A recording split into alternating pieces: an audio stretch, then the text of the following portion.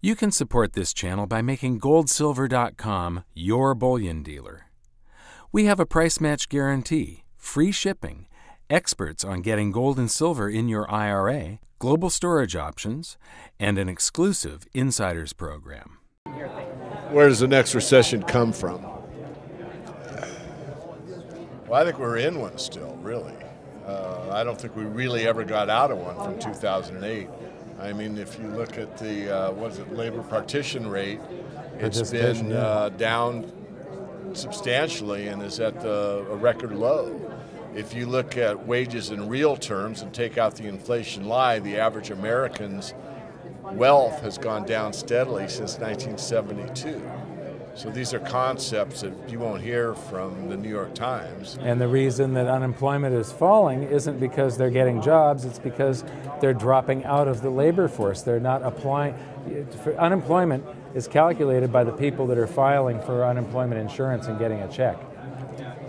So I think you might see a bump. This is conjecture. This gets into the future, and I don't know the future, but I expect that Trump will probably start fiscal policy we talked about earlier with maybe another crowd, that he will pump in jobs that are government mandates to fix roads and bridges and dams and who knows what else. And so there'll be direct payment from the government into the working people that are doing the work. And that will trigger the beginning of a feel-good atmosphere and inflation. And first it'll be praise, it'll be, oh my goodness, it's great. And you know, as I said before, to repeat myself, I didn't really like Trump, but now my sister and her husband are working again. I guess he's really not such a bad guy, and government's responsible for their jobs, and you know, this is great. And this is, of course, government, the nanny state taking care of everybody, but I don't want to go too philosophical. And so that's the end of the recession. Recession's over. We're making America great again. And then it'll start to heat up more and more, and that's when we start getting into an inflation that you can't back out of. Another thing I want to point out is, and I did a video on this, there really is nothing that the government can do for us that's a net positive to society. Everything that government does is a net negative to the economy, because the only way, the government doesn't have any funds. They don't have currency. They have to either take it from us in direct taxation or through the inflation tax. Those are the only two sources of income for the government. When they take $2 from one of us in taxes, they run it through their system, and all the people at the IRS that touch that dollar have to get paid, and all the attorneys and everybody else. And then it goes to the Treasury, and those people have to get paid, and then Congress argues about some spending bill for 3 months, and they all have to get paid. Their aides have to get paid. The people that maintain the buildings have to get paid. They create some new department, and the headquarters is in Washington, D.C., and they have to get paid. There's regional departments in every state, and they all have to get paid. And then finally some school teacher gets a buck that spits out the other end of this system after stealing $2 from the economy. A buck comes out. And in the meantime, you've had these frictional jobs that don't produce anything that any sane person would buy. They produce misery. So these jobs programs, they can do as much of this as they want, and Roosevelt did a whole bunch of it, and a lot of people think that that's what got us out of the Great Depression, and it's not. It only extended the Great Depression. What got us out of the Great Depression was a couple of things: tremendous gold inflows into the United States as Europe started turning itself toward war, and then everybody going to work during World War II, but exporting all these goods. When Europe turned toward war, they took all their young men off the farms and turned them into soldiers, so all their grains had to be imported from the United States. So we had a tremendous trade surplus during World War II, and that led to an enrichment of this country. And it's those two things: going back to work for private industry, not necessarily for the government, and all of the trade surpluses that got us out of World War II, and a few other factors that have nothing to do with all of these great programs that Roosevelt supposedly came up with. Those programs, if World War II hadn't happened, that depression probably would have lasted another half decade or decade because of the government rushing in to fix things.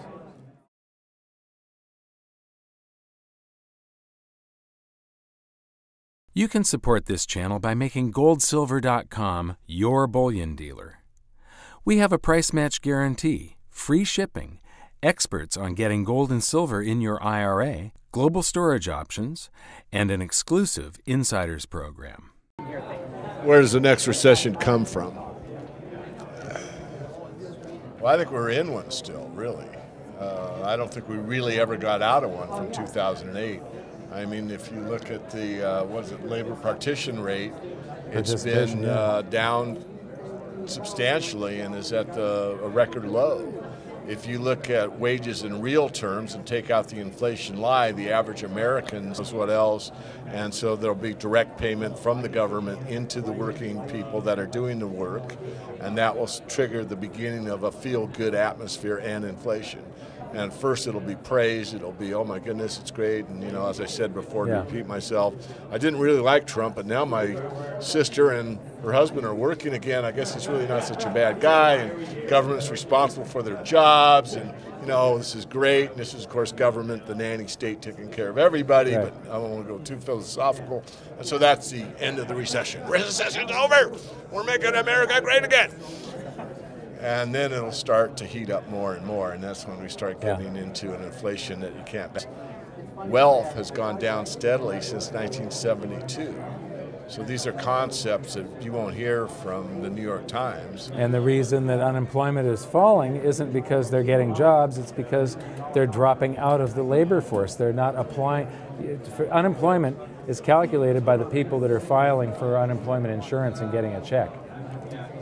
So I think you might see a bump. This is conjecture. This gets into the future, and I don't know the future, but I expect that Trump will probably start fiscal policy we talked about earlier with maybe another crowd, that he will pump in jobs that are government mandates to fix roads and bridges and dams and who knows. Those people have to get paid, and then Congress argues about some spending bill for 3 months, and they all have to get paid. Their aides have to get paid. The people that maintain the buildings have to get paid. They create some new department, and the headquarters is in Washington, D.C., and they have to get paid. There's regional departments in every state, and they all have to get paid. And then finally some school teacher gets $1 that spits out the other end of this system after stealing $2 from the economy. $1 comes out, and in the meantime you've had these frictional jobs that don't produce anything that any sane person would buy. They produce misery. So these jobs back out of. Another thing I want to point out is, and I did a video on this, there really is nothing that the government can do for us that's a net positive to society. Everything that government does is a net negative to the economy, because the only way the government doesn't have any funds. They don't have currency. They have to either take it from us in direct taxation or through the inflation tax. Those are the only two sources of income for the government. When they take $2 from one of us in taxes, they run it through their system, and all the people at the IRS that touch that dollar have to get paid, and all the attorneys and everybody else, and then it goes to the Treasury, and